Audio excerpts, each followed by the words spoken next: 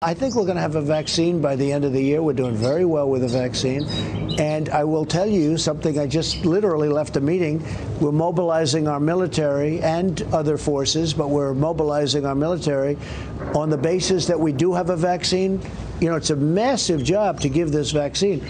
Our military is now being mobilized. So at the end of the year, we're going to be able to give it to a lot of people very, very rapidly. And you're just doing something with syringes as well, so that you can have it plentiful. That's right. You have enough vaccine. We will have the tremendous force, because assuming we get it, then you have to distribute it. Right. And unless you're mobilized and ready, you're not going to be able to do it for a long time. So we're starting now. We're of the assumption that by the end of the year, we're going to have a vaccine, and then we have to be able to give it, to use it on most of our population. Yeah. Now we'll focus on elderly. We're going to focus on nursing home and senior citizen centers, because that's really, if you look at it, that is a very vulnerable group. It's a terrible thing.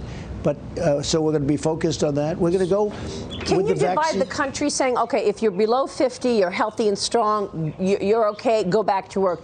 Elderly, divide them.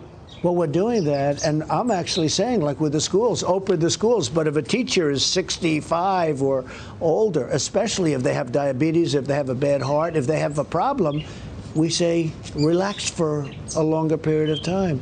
But if you look, there's been very little damage done to people that are healthy and young and, frankly, medium-aged people. But the elderly have been decimated, absolutely.